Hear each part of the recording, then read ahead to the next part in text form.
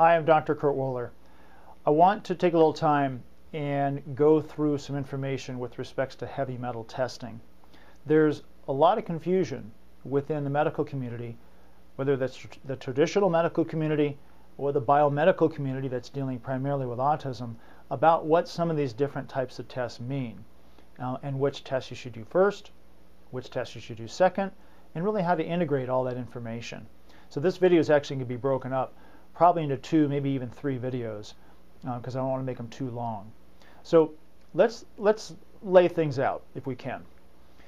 There are many different types of tests. We know that many kids on the autism spectrum have heavy metal exposure. That's not unique because people in our general population, you and me, have been exposed to heavy metals as well. What makes kids on the spectrum unique is that many of them have weaknesses in their ability to detoxify these heavy metals, so they become more susceptible to the adverse problems that heavy metals bring.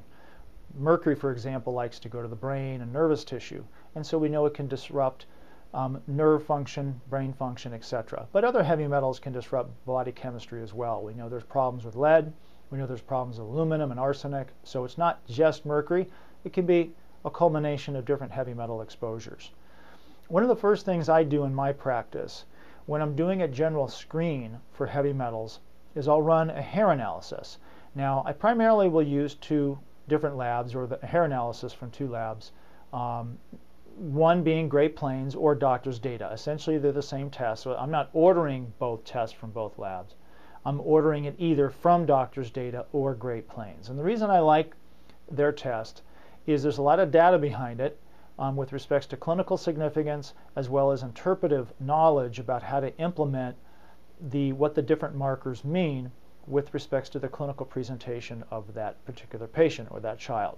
Okay, so again, Great Plains has a hair analysis, doctor's data has a hair analysis, and they're the same test, so either one is fine. If you have insurance, then Great Plains can be a great place to go. Some of the other labs don't necessarily accept insurance.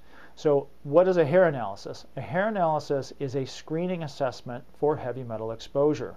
It generally gives an idea about what metals have been exposed to in the past and really what is in circulation in body tissues, let's say minimally over the past 10 to 12 weeks, although the exposure certainly could have been come about some time ago. So when you see something being excreted in the hair, it's an indication that that metal was at some point in time at a high level and the body is making an attempt to get rid of it. Okay, so it's a test of exposure. It doesn't tell you specifically where the heavy metal is or how much is really in the body.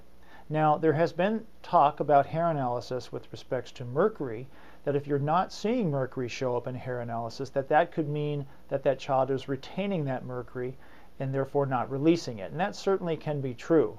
The other possibility is that nothing is showing up in the hair test because there really hasn't been significant exposure. So you kind of have to think about these things and that not automatically think that just because a metal is low in the hair automatically means that their body is not getting rid of it, because there could be a situation where they just didn't have significant exposure.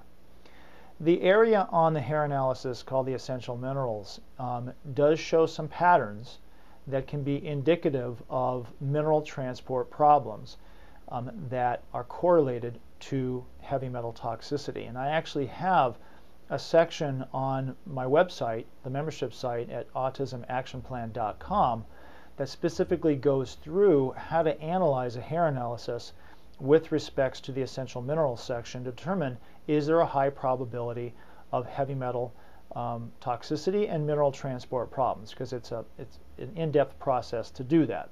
So again, real quickly, a hair analysis is a good screening tool to get an idea of the potential for heavy metal exposure and the potential for heavy metal toxicity. On an initial workup, I will generally do the hair analysis along with what's called a porphyrin analysis to really help bring together that full picture if we're really dealing with a significant problem from heavy metals. And I'm going to talk about porphyrin analysis in the next video.